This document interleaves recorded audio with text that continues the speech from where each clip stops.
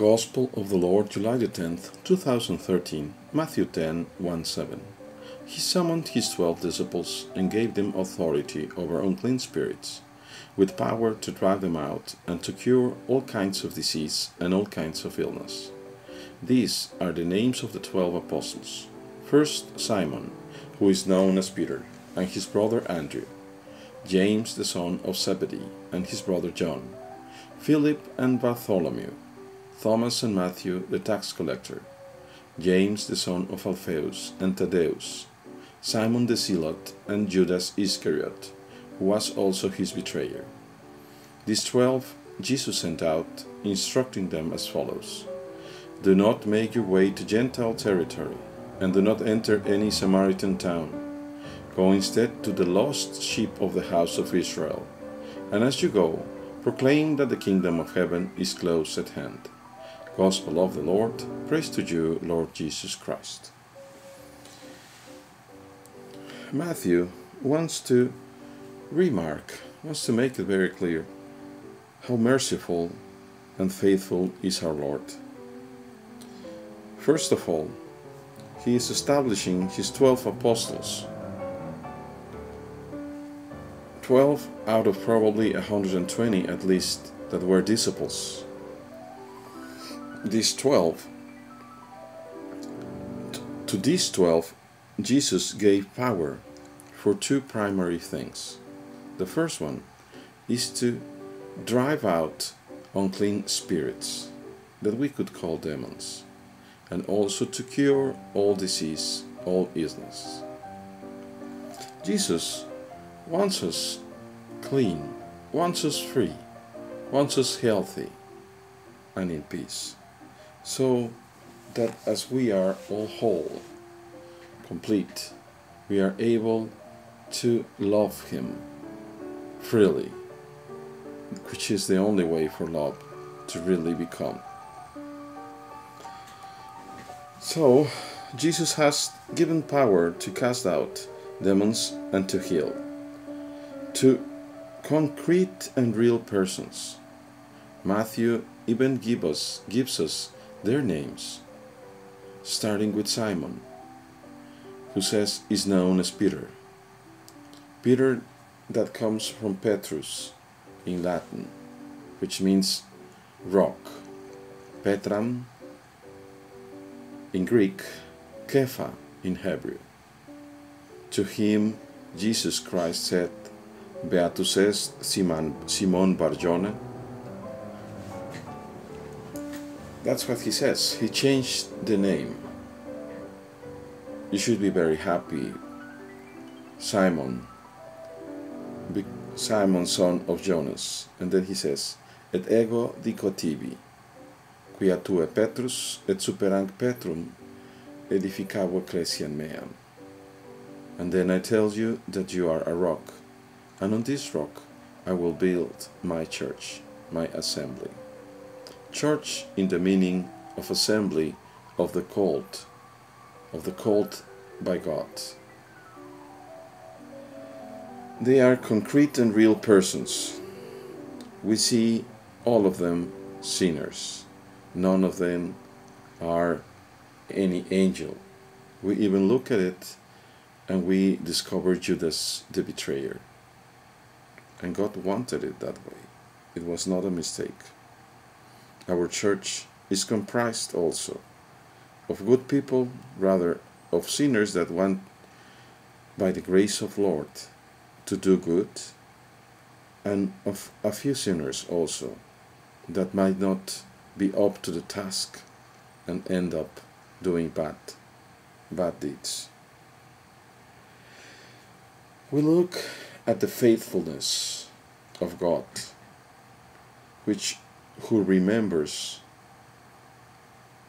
His people, and He sends these 12 apostles, asking them not to go to the Gentiles or to the Samaritans, but first to go to the lost sheep of the house of Israel.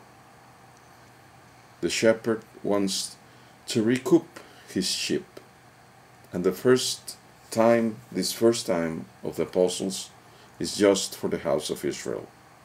On the chapter 28 of this same Gospel of Matthew, we will read how Jesus, before he ascended to heaven, commanded the 11 remaining, the 12 minus Judas, the betrayer, how he commanded the 11 to go to all the world, to baptize and to teach everything as he had commanded. He also tells them to proclaim that the kingdom of heaven is close at hand.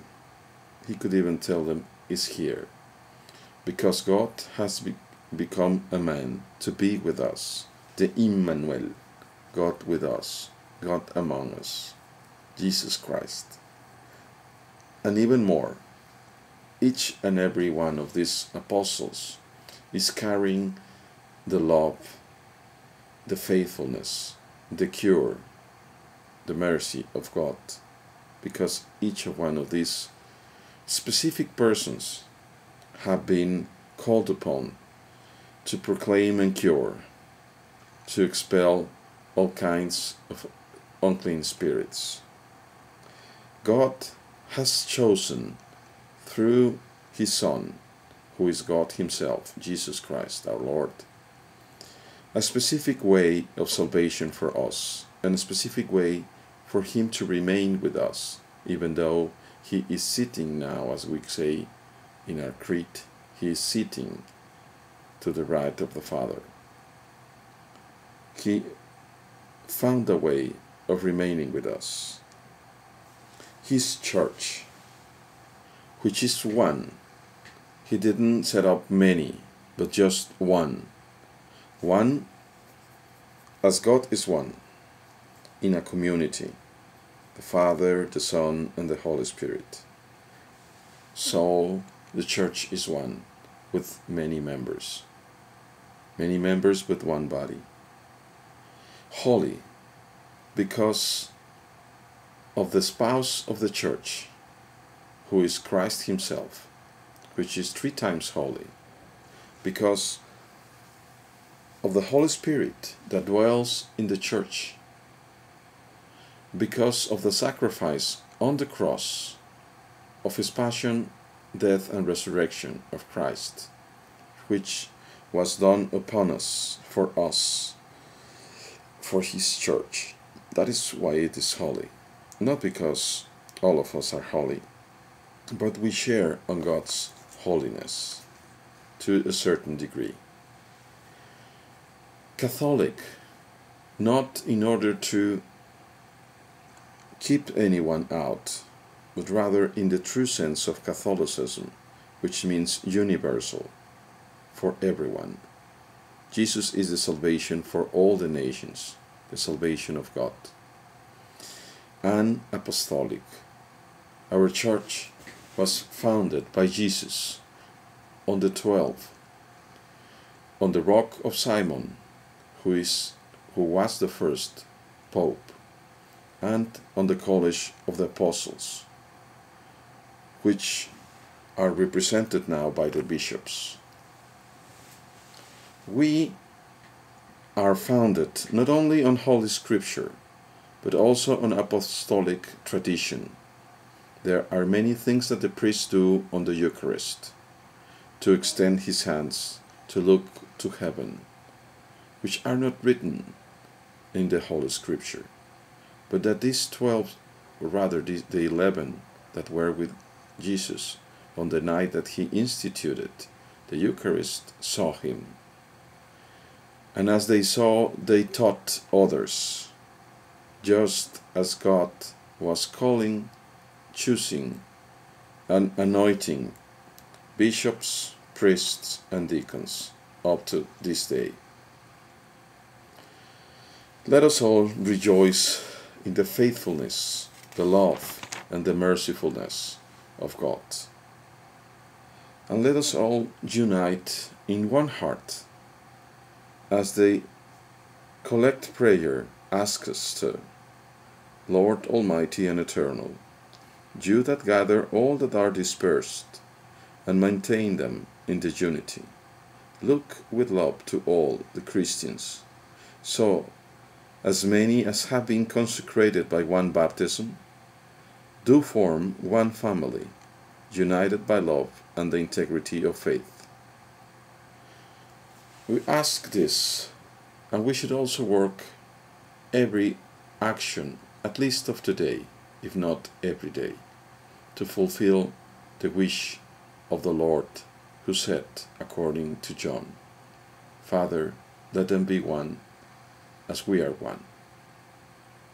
We ask all of these gifts and grace to our Father Almighty, by the merits of the Passion, death and resurrection of our Lord Jesus Christ, through the hands of our Mother, the Virgin Mary. God bless you all, brothers.